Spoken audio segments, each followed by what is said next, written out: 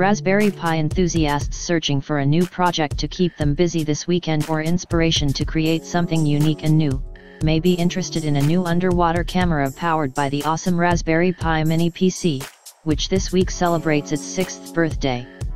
Designed to allow users to explore shallow water, the Raspberry Pi underwater camera is currently in its prototype stages of development and is being tweaked to last 5 hours on a single charge, taking a photograph every 5 minutes.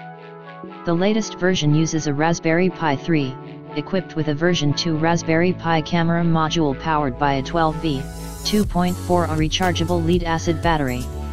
All the electronics are enclosed inside a 110mm piece of PVC tubing, and the Raspberry Pi camera is situated behind a 10mm acrylic lens fixed inside the heavy-duty PVC fitting at one end.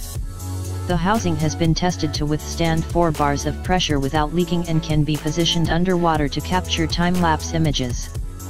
Fred, the designer of the Raspberry Pi underwater camera, would like to add an Arduino in the future to provide more control over the battery usage and also provide vital signs to the Pi, as well as adding a LDR to determine whether there's enough light to warrant turning the Pi on to take pictures at the 5-minute intervals.